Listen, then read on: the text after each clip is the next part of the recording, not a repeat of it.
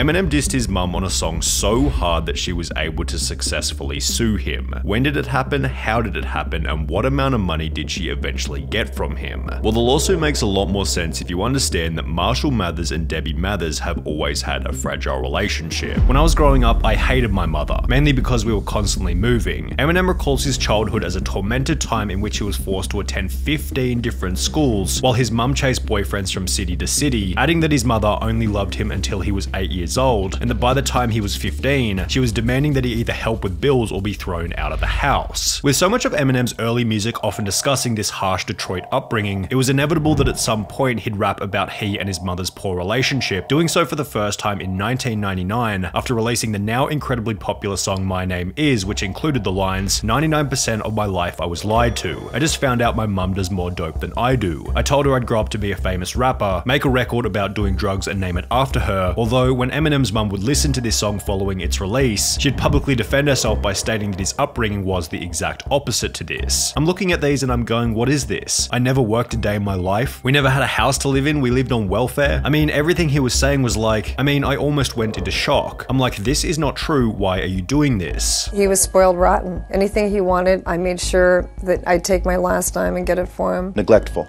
No. Pill popping. No. Welfare collecting. No, he needs to quit, making attacks on me. You don't do this to your mom. And it is so hard. In a different interview, when Eminem's mum was asked, all that stuff about you doing drugs and his rough childhood, is any of that true? She'd respond by stating, no, and that's what hurt me so much. I am a good Christian and prayer has kept me going. He was too spoiled. Anything he wanted, I would just buy it and I'd go without. I sheltered him too much and I think there's a little resentment from that. And to be fair to Debbie Mathers, there is evidence suggesting that Eminem didn't actually have a rough upbringing. Eminem's younger half-brother Todd Nelson stated in an interview that Marshall was always very resentful over not having a father figure in his life. Growing up, he felt like he missed out on a lot. But all this stuff about him being abused as a child is so far from the truth, it's just laughable. Debbie did everything she could for him when he was growing up. She bought him his first car, a Lincoln Continental, and ran around after him so he didn't have to take responsibility for anything. She's done the same thing with her youngest Nathan, and he's growing up to be an equally spoiled brat, with this sentiment also being shared by Eminem's grandma. Debbie was so protective of this boy. She never allowed him until he got in his teens to have a lot of friends. Whether or not Eminem really had a traumatic youth was yet to be determined. However, on the 20th of September 1999, at a time during which Debbie Mathers was conveniently close to bankruptcy, she'd pick the first lawyer she found in the Yellow Pages named Fred Gibson and file a $10 million defamation lawsuit against Marshall Mathers, stating that his comments had caused various forms of emotional distress, including diminished self-esteem, humiliation, sleepless nights, harm to her credit rating, and even the loss of her mobile home. When you can't go to the mob for being spit on and being called, you disgusting pig, it's sad because people are passing judgment by listening to Marshall's songs. However, the filing of this lawsuit only led Eminem's mum to receive even more backlash. Going back to the interview with Eminem's half-brother, he'd state that after filing the lawsuit, Eminem's mum became the most hated woman in Detroit. Debbie can't go out anywhere in Detroit without being recognized, and normally it ends up with her being abused or attacked. She's had everything from eggs thrown at her to cigarette butts flicked at her. She got so fed up with people cursing or staring at her that she'll only do her shopping in the middle of the night. It's a terrible way to live and nobody deserves what she's been through. When Marshall himself learned of the lawsuit, he unsurprisingly called his mother in a fit of rage. However, in the public eye, Eminem was able to remain cool, calm and collected, stating that he simply expected the lawsuit. My mum is a lawsuit queen. All her life she has sued people. That's how she makes money. When I was 5, she had a job on the cash register at a store that sold chips and soda. Other than that, I don't remember her working a day in her life. While Eminem's lawyer would come forward stating that the lawsuit will only be dealt with through legal channels, Eminem seemed to have a different idea as he began to use the situation as fuel for new lyrics. The lawsuit didn't stop him when he got hit with the lawsuit. It didn't stop him. He got worse. On the 23rd of May 2000, whilst Eminem was smack bang in the middle of the lawsuit, he'd released the Marshall Mathers LP on which he'd feature lines such as, "My mum's suing for $10 million. She must want $1 for every pill I've been stealing. Where you think I picked up the habit? All I had to do was go in her room and lift up her mattress," doubling down on the claims that had started the lawsuit. However, this is the point at which the story takes a bizarre, almost hilarious twist. As a result of Eminem continuing to rap about his mother in an unfavorable way, she'd respond by doing something that only a few have been dumb enough to attempt. Debbie Mathers dropped a diss track on Eminem. With the release of the CD, it was one of the ways for me to get my feelings out there to my son and the public. The song titled Dear Marshall was released on a 2-track EP called Setting the Record Straight. This is called Set the Record Straight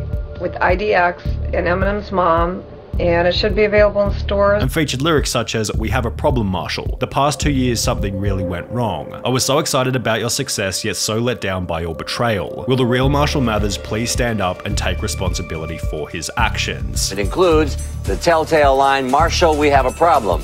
And to set the record straight on that lawsuit, Debbie hasn't dropped the suit, but as we said, she is working on a settlement. With Eminem now having a fair bit of pressure on him from the media, Debbie Mathers reduced the lawsuit amount from $10 million to $2 million with the goal of reaching a settlement. However, perhaps as a partial result of his mother's diss track, Eminem rejected the $2 million settlement request, instead stating that he'd rather pay his attorneys $100,000 just to make sure that she doesn't get a dime. Although, while Eminem wasn't ready to give up $2 million that easily, Debbie seemed to have theorized another method to earn this money, as shortly after having her $2 million settlement rejected, she'd announced that she was writing a tell-all book about her and Marshall's upbringing titled My Son Marshall, My Son Eminem. After seeing her book announcement as another cash grab based on his fame, Eminem would escalate the conflict further by stating, "If I could go back in time, I'd probably go back to the day I was born and kill my mother as soon as she had me," also releasing another brutal song titled Cleaning Out My Closet, in which Eminem can be seen digging a grave for his mother in the music video, whilst rapping lyrics such as, "Look at me now, I bet you're probably sick of me now. Ain't you mama, I'ma make you look ridiculous now." However, while this was the approach taken by Eminem publicly, his mother explained that behind the scenes, he was on the phone begging her to end the conflict, having stated, "All I want for my birthday, for Father's Day, for Christmas, for all the other holidays, is for you to drop the lawsuit," and it seemed like after this phone call, Debbie was potentially going to drop the case. She'd publicly admit that, "I didn't mean to sue my son for defamation. I just wanted to stop my home being repossessed and clear up the financial problems that had been caused," yet under the advice of her lawyer, who stated that the suit would be a good way to give Marshall a wake-up call, Debbie continued the case until it would finally come to settle on the 8th of August 2001. 2 full years had passed since Debbie initially launched the lawsuit against her son, and given how much pain had been experienced during this period, Debbie was likely expecting a pretty impressive payout, although this isn't what would happen. Eminem was ordered to pay his mother a measly $25,000, which becomes even funnier when you come to discover that in the process, Debbie Mathers was charged $23,354 in legal fees, meaning that when all was said and done, Eminem's mum kept only $1,646. Debbie Mathers' lawyer stated that she was the most high-maintenance client I've had in my legal career, and that the $25,000 settlement was a far cry to the time I dedicated to her personally and to the legal action. Following the suit, Eminem and his mother wouldn't speak to each other for years. We don't really speak. When was the last time you talked?